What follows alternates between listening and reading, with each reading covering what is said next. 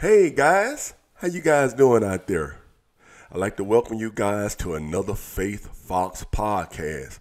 I have been on the roll for the last 4 to 5 days creating these podcasts.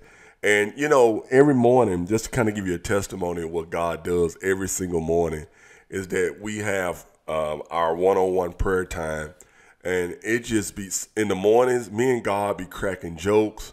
He just be letting me just let me think of certain things, and and I just be laughing like early in the morning. We be having, it's just almost like a roasting. Now he don't be roasting me and stuff like that, but it's just a comedy session or something like that. It's almost like being at an improv or being at like Chocolate Sundays or something. This is the kind of stuff me and God be doing. That's why I want to tell you guys can have a relationship with God that's so amazing and hilarious that, I mean, you enjoy to spend time with him in the morning, because God definitely, Jesus, the Holy Ghost, definitely has a sense of humor that would literally have you bawling laughing. I'll be laughing so hard. And so God gave me this podcast. Again, let me just introduce myself. I'm Tim Edwards. I'm the founder of Kingston Games. It's a video gaming company, startup, that I'm believing God that I'm going to have the biggest video gaming company, Christian video gaming company in the world. And Faith Fox is one of the IPs that is on this platform. And so God just gave me Faith Fox to be able to activate your faith, to put your faith in motion. It's something about when you put your faith in motion, it's just the things God do. Without faith, it's impossible to please God. You have to use your faith in order to please him. So that's what we're going to do. And we're going to have fun doing it. So, so this podcast is going to be, I think it's going to be pretty humorous. I already asked the Holy Spirit to help me to be funny in this.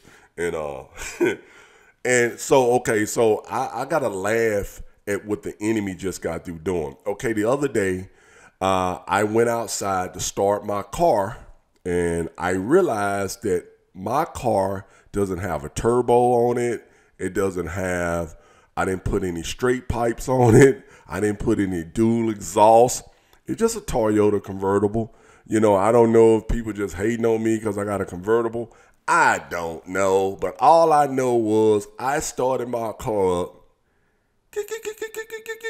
Next thing you know, it sounded like a Cybertruck. Bring on the Cybertruck. It was so loud, man. Like my car, but it sounded like it. I say my truck, but it's my car that sounded like a truck. You know what that means? When your car was quiet as a mouse, you started it up and it's purring like a kitten. The next thing you know, it's barking like a bulldog. It's because I can't even say it. Somebody stole my Cadillac converter. Again, somebody stole my Cadillac converter. And I don't know if it's Catalytic converter or Cadillac converter. I don't know the proper way of saying it. That's why yesterday, my manager over here, she was saying like, are you saying you got a Cadillac? Like, no, it's not a Cadillac. It's a Toyota. She said, why you say Cadillac though? Like, it's a Cadillac converter. She said, what's that? I was like, it's the thing that hooks up to your engine into your muffler system so your car doesn't sound like a raging bull or a bulldog. She said, okay. What are you going to do about it? Are you guys going to reimburse me the cost of getting me another one? Or do we need to find the thieves that stole it? So this is the reason why I'm doing this podcast, is because I want to find the thieves that stole my Cadillac converter. In whatever way you want to take Cadillac, whether a Cadillac car or Cadillac converter, Catalytic converter, whatever. You know what I'm talking about. It's to make your car sound like, when it's not on there, it sounds hideous. When it's on there, it's quiet as a mouse. But anyway, So that's the name of this podcast. They stole my Cadillac converter, y'all. They stole it.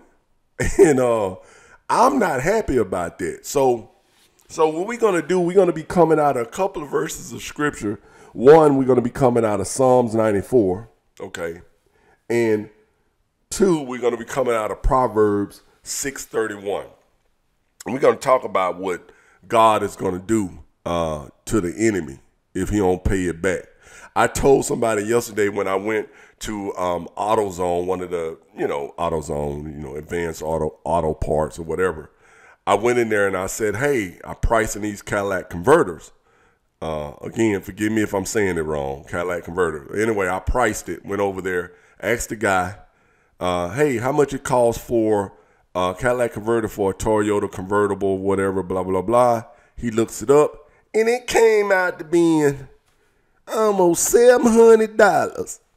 $700? Oh, are you kidding me? And I was like, even if I had the $700, I don't want to put $700 into a Cadillac converter. Then I have to pay for the labor to get it put on there. But you know what hit me as I was standing up there talking to the nice clerk guy that was helping me out, that looked up the prices of the Cadillac converter on the computer screen? I just started venting. I started venting to this guy. I said, you know what? I want the people that stole my Cadillac converter to just bring it back. Bring it back. Because you know what you did? You stole from the wrong believer. You know what I did when I found out that my car sounded like a dragon when I started it up? You know what I ended up doing? I started rebuking the devil. I started rebuking the demon spirit that was inside of the person that stole my Cadillac converter. I said something should have snapped in his head like, I better not mess with that Cadillac converter on that boy car. I mean, because I pray hard against my enemies. I'm like David. We don't let our enemies slide. We just don't. I go to God like, God, I need you to make him drop my Cadillac converter. I need him, as he trying to cut it off, may one of his fingers go off with it. cause him to drop. Make some of the Cadillac converter dust or the exhaust that come from the Cadillac converter, make it go in his eyes and blind him. Make him have respiratory problems because of the fumes, because he messed around and cut the gas line. And I'm saying he needed to injure himself for taking my Cadillac converter. Shouldn't have took it. And they started laughing at AutoZone. And I was like, they need to just bring it back. And not only do I want them to bring it back, I want you to bring it back and hook it back up. Free labor. You stole it. I didn't tell you to steal my Cadillac converter. I found you. You got caught. You better bring it back, and I want you to get right back up under there, because I need to see how you got under there in the first place to get it, because I don't see how they get under there to get it that fast. And, how you know I didn't come out to my car at that time and see you up under that? It would have been a whole nother situation. I would have been kicking you all with my tires and stuff be going.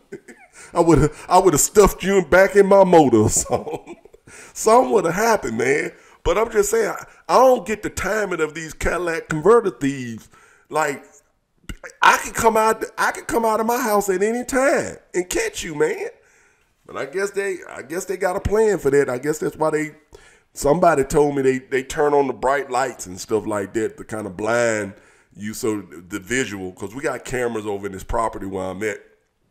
But the way they got their car angled in a certain way makes it to where they're blinded by when they steal stuff.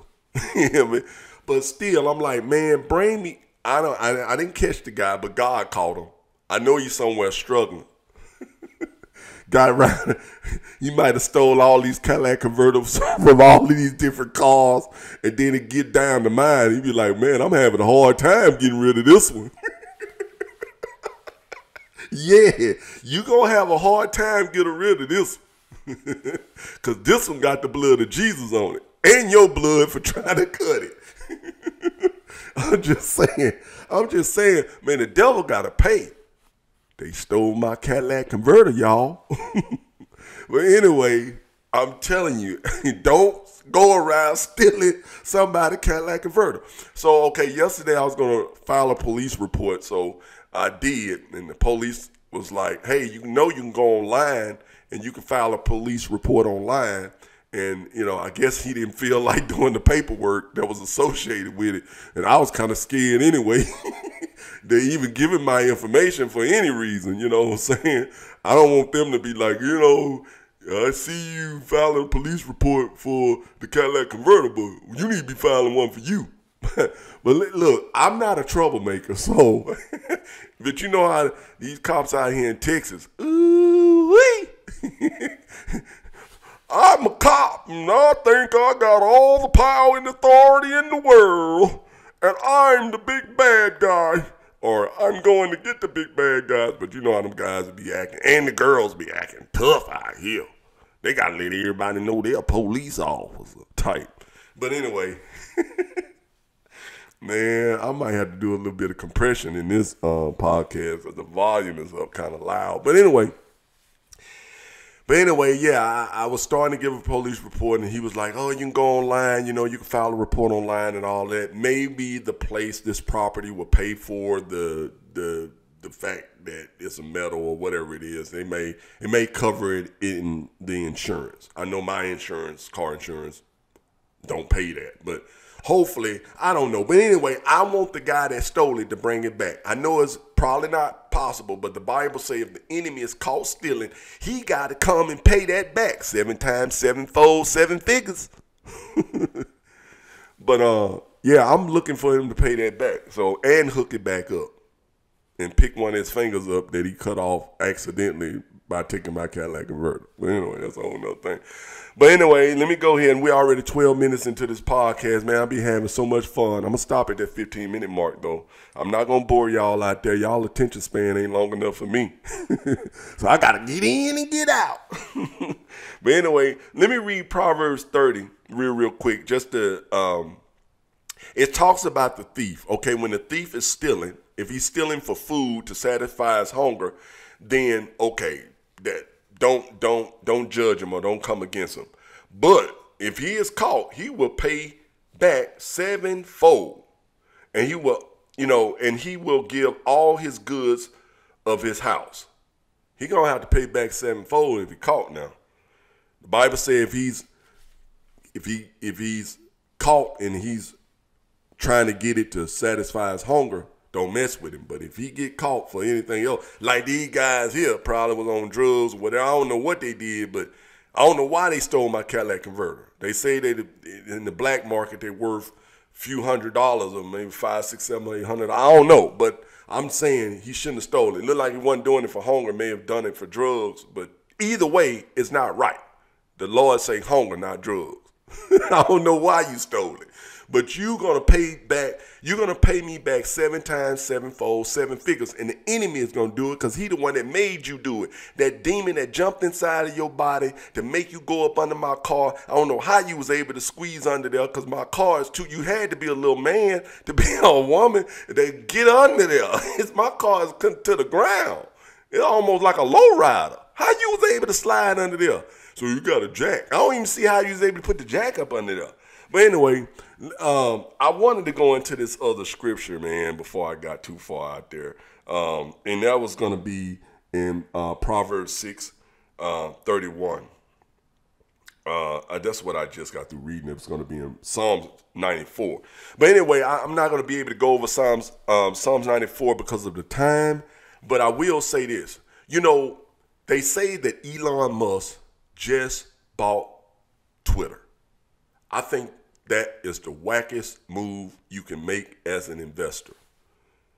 And I feel like he is one of these demon spirits that God is going to get rid of. I just believe it. I just do not like this guy because he's not a believer or whatever he is. I don't get it.